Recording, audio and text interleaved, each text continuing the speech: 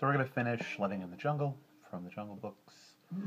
Basically, Mowgli heard a story about how Hati the elephant took some revenge on some people and destroyed the area that they lived in, killed all the people. He doesn't want the people in the village to die, he just wants it destroyed, and that's what's going on right now. We just heard that Bagheera went in and killed all the ponies, dragged their carcasses out into the street. So we'll wrap it up and we'll do the poem at the end too. The villagers had no heart to make fires in the fields that night, so Hati and his 3 sons went gleaning among what was left, and where Hati gleans there is no need to follow. The men decided to live in their stored seed corn, to live on their stored seed corn until the rains had fallen, and then to take work as servants till they could catch up with the lost year. But as the grain dealer was thinking of his well-filled crates of corn and the prices he would levy at the sale of it, Hati's sharp tusks were picking out the corner of his mud house and smashing open the big wicker chest, leaped with cow dung where the precious stuff lay. When the last loss was discovered, it was the Brahmin's turn to speak. He had prayed to his own gods without answer. It might be, he said, that unconsciously the village had offended some one of the gods of the jungle, for, beyond doubt, the jungle was against them. So they sent for the head man of the nearest tribe of wandering Gonds, little wise and very black hunters, living in the deep jungles, whose fathers came from the oldest race in India, the aboriginal owners of the land. They made the Gond welcome with what they had, and he stood on one leg, his bow in his hand, and 2 or 3 poisoned arrows struck through his topknot, looking half afraid, half contemptuously at the anxious villagers in their ruined fields. They wished to know whether his Gond, the old Gonds, whether his gods, the old gods, were angry with them, and what sacrifices should be offered. The Gonds said nothing, but picked up a trail of the Karilla, the vine that bears the bitter wild gourd, and laced it to and fro across the temple door, in the face of the staring red Hindu image. Then he pushed with his hand in the open air along the road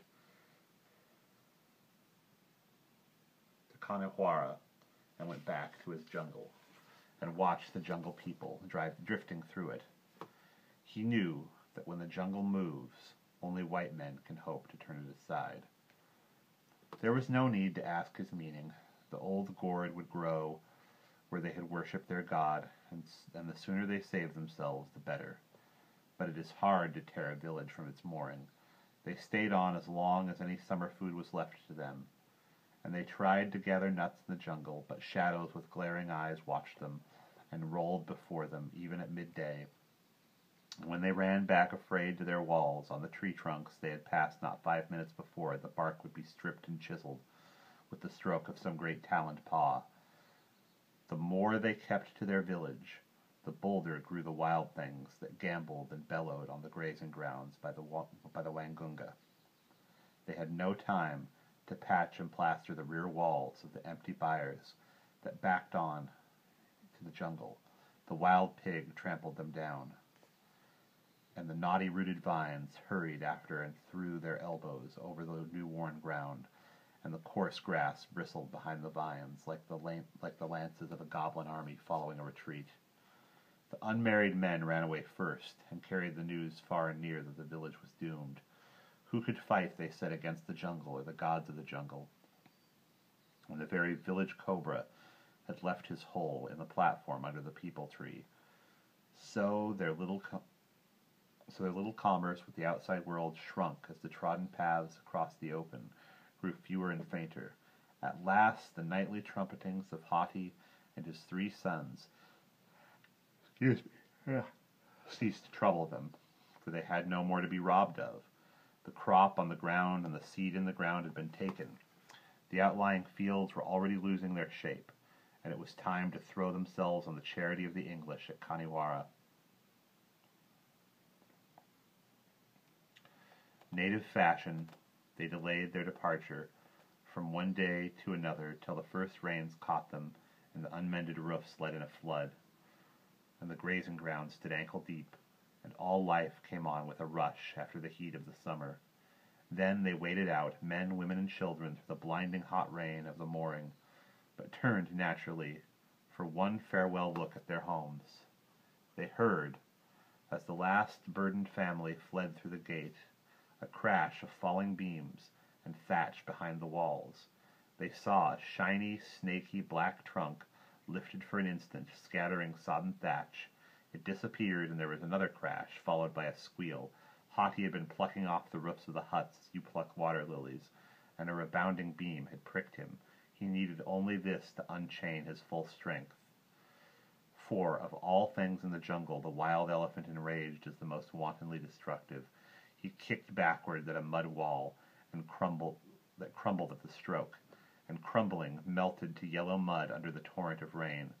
Then he wheeled and squealed and tore through the narrow streets, leaning against the huts right and left, shivering the crazy doors, and crumpling up the eaves, while his 3 sons raged behind as they raged at the sack of the fields of Butcherpoor. The jungle will swallow these shells, said a quiet voice in the wreckage. It is the outer wall that must lie down, said Mowgli, with the rain sluicing over his bare shoulders and arms, leaped back from a wall that was setting like a tired buffalo. All in good time, panted Haughty. Oh, but my tusks were red at Butcherpoor. To the outer wall, children, with a head, together now. The 4 pushed side by side. The outer wall bulged, split, and fell, and the villagers, dumb with horror, saw the savage clay-streaked heads of the wreckers in the ragged gap. Then they fled, houseless and foodless, down the valley, as their village, shredded and tossed and trampled,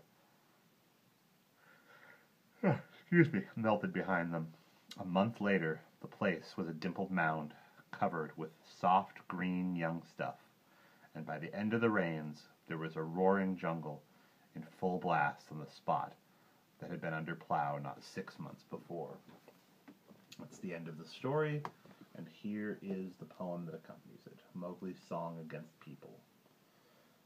I will let loose against you fleet-footed vines. I will call in the jungle to stamp out your lines. The roof shall fade before it, the house beams shall fall, and Karela, the bitter Karela, shall cover all.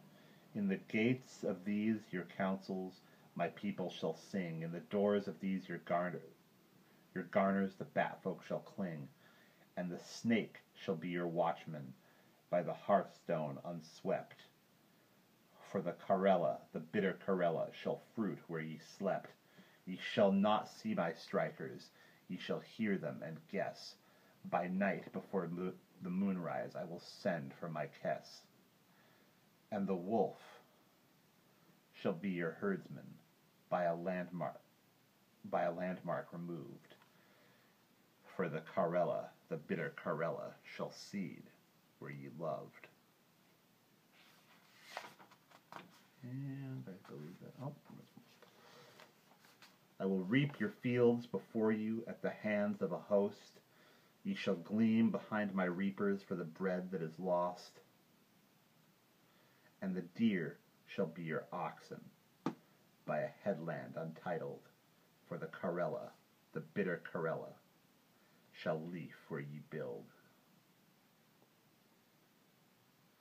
I have united against you the club-footed vines. I have sent in the jungle to swamp out your lines. The trees are on you. The house beams shall fall, and the Karela, the bitter Karela, shall cover you all. And that is the end